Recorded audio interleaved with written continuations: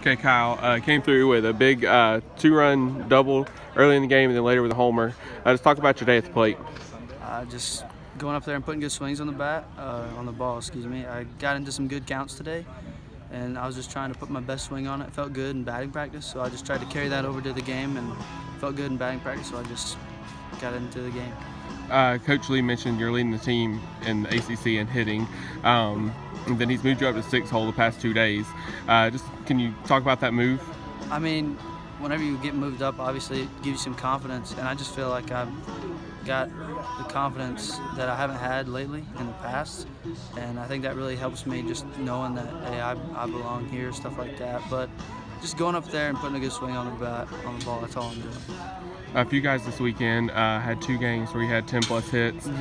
Today was the second time this weekend that all 9 starters reached base.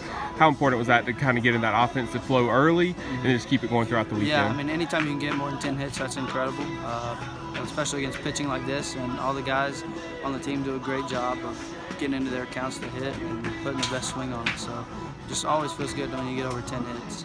For you guys this weekend, come up, sweep a difficult or very good Wake team, haven't lost a series at home since 2016. How important is that heading into this 5-game week and into exams? Definitely very important. ACC games, every one of them matters, and they're a very good ball club. They got a great team, great pitching staff, good hitters. But anytime you can sweep a team, it always feels good and just helps with the standings. So it just really gives us a confidence boost going into this next couple stretch.